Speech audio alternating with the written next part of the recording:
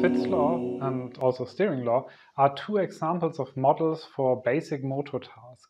But we typically assume that users and humans in general are conscious beings, right? So there's more than just moving their limbs. There's also things happening in the brain. And what we do now is we look at one example of a very basic model that describes how long it takes to find an item in a list. And well, the conclusion that you hopefully get away from it is that it's good to group or sort items in a list or in a menu. So let's start with an exercise. What you will find here is a list of countries.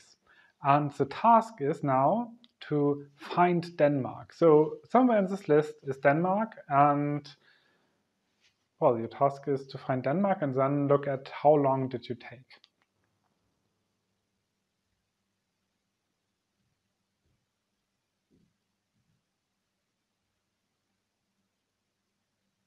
So I hope you all found it. I did, but I saw the slide before. So that wasn't too difficult, but it took quite a while. And now the question is, what does it depend on? Well, the only thing that we have is the number of items. And we figured out that, well, the list was unordered, or at least we did not know the order. So the time we need to find Denmark obviously increases with n. So the larger the list, the longer it takes. And the question is, in big O notation, what's the time complexity of this task? Well, we can think about, like, how do we find it? And we actually have to look at each and every item. So we look at first one, is it Denmark? Oh no. And then we go on until we find Denmark. And well, if the list is twice as long, we need twice as much time to find this specific item. So let's look at another example. The task is the same, find Denmark, but this time the list is ordered. So it's ordered by alphabet. So countries with A come first, countries with Z come last.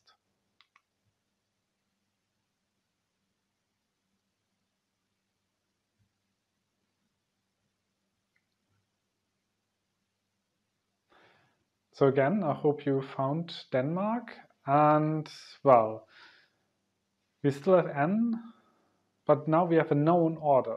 And well, still time obviously increases with n, but it's not linear anymore.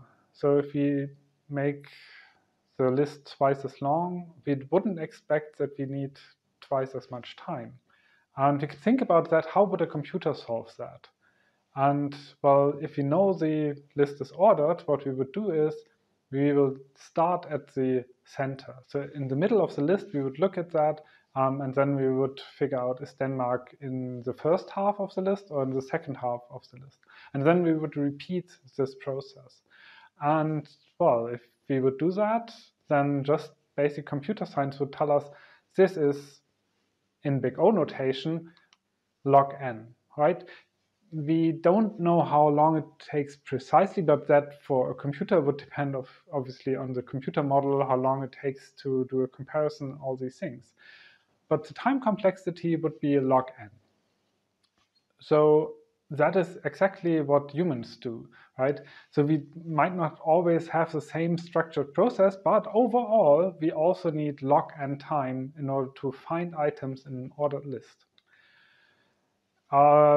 This has been studied. This is from a study from 2005 from SEO, and this is just a replica of the original study. And the original study was done by Hick and Hyman. So it's often called the Hick's law or Hick-Hyman law. And so the original apparatus they built in order to figure that out was quite complicated. So there was a button connected to each and every finger, and then there are things showing up on the screen and these things, right? This was a lot of physical interface. Nowadays, we would typically use a computer for that to figure things like that out. But back in the days, this could also already been studied, right? And they figured out, well, it is actually log n, so that's the time complexity. So given n equally probable choices, the average correction time t required to choose among the choices is approximately t, so that's the time, equals b, that's the constant, multiplied by log of n plus 1. So n is the number of items in the list, and what common practical values are for b are 150 milliseconds per bit. Oh, we look back in Fitz's law and where does this bit come from? It's the same bit, so it's about information density. And the reason is still because it's inspired by information theory. But well, the relationship to a bit in the classical computer science sense, it makes sense in a way because it's still about information. But yeah.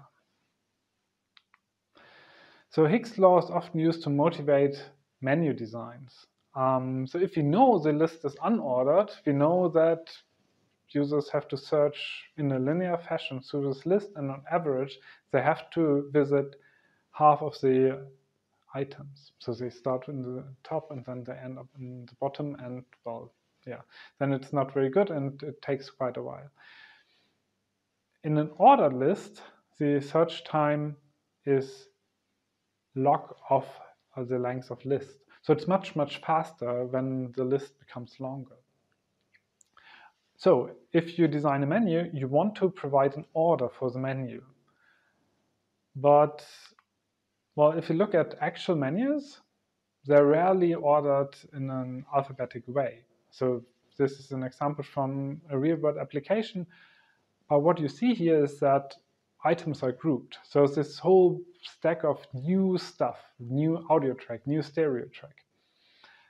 And if, as a user, I would search for something that's not new, so I want to, I don't know, remove tracks, I look at the first part and like import, I'm not interested in import. So I can skip until the next group.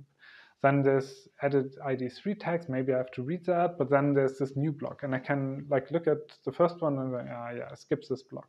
So I don't have to search in a linear way anymore because the menu provides me with a grouping.